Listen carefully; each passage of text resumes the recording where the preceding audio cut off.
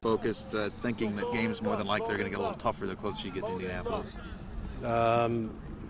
You know, we're a week away from there, so what more motivation would any team need, especially a group of kids that have been there and done that, and they know what it takes. So that's what we're banking on, that they'll come out ready to play like they have almost every Friday this year.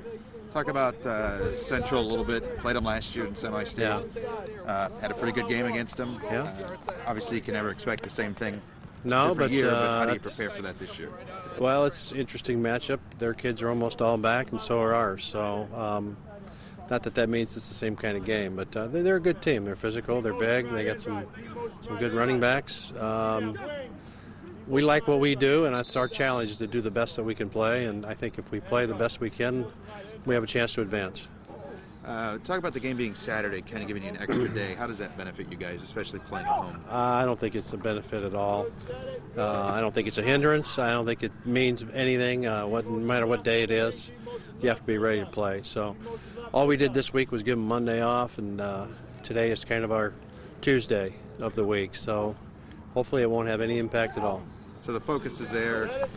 So far this week, things have been pretty good getting ready for Saturday. We've had week after week of excellent practices, and that's this time of year, that says a lot, I think, because it's hard to do, because it's been a long year, but the prize is so close you can almost taste it. So you hope that pushes you for this weekend and next. What's been the difference in the playoffs? It seems that you guys have kind of hit a different notch. Your offense has been a lot better. We're just more athletic than the people we're playing. I mean, there's just no question about that, and that's not a cocky or arrogant statement. It's just a reality. We have some very talented kids, and a lot of teams that we've seen don't see that week in and week out like we do in Fort Wayne in the SAC every week. You see great athletes and big kids and diverse styles, and by the time we get to the playoffs, we're prepared for about anything. If you're into the playoffs, how do you maintain your focus knowing that you might not always have easy games like you've had the last couple of weeks? Right, well, I mean, it's been a good ride so far. We definitely don't want to lose the week before state, so that's definitely a big incentive for us right now. We want to go back down to Lucas, play for a state championship. So we're just staying focused and playing Luers football. I'm not going to repeat that first question. Talk about you're playing at home before the state would be. Now, I don't want you to look ahead, but does it help as the team that you get to play at home before you would essentially play for the big game?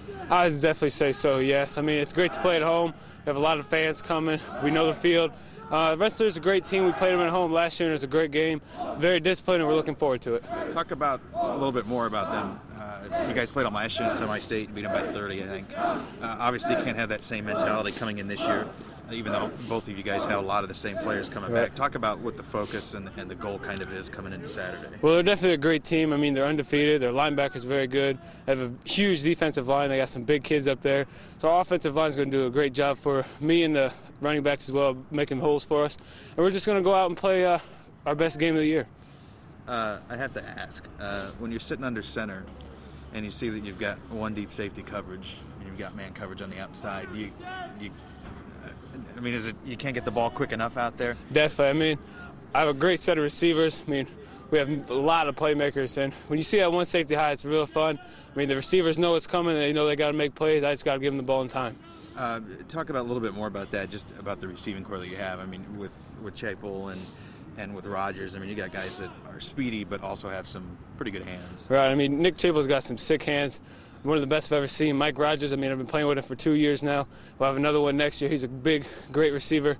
Eric Sorg, I mean, he's a big target to hit. I mean, the list goes on and on. Kenny Q, we got all those guys. They make plays for me. Okay, thanks.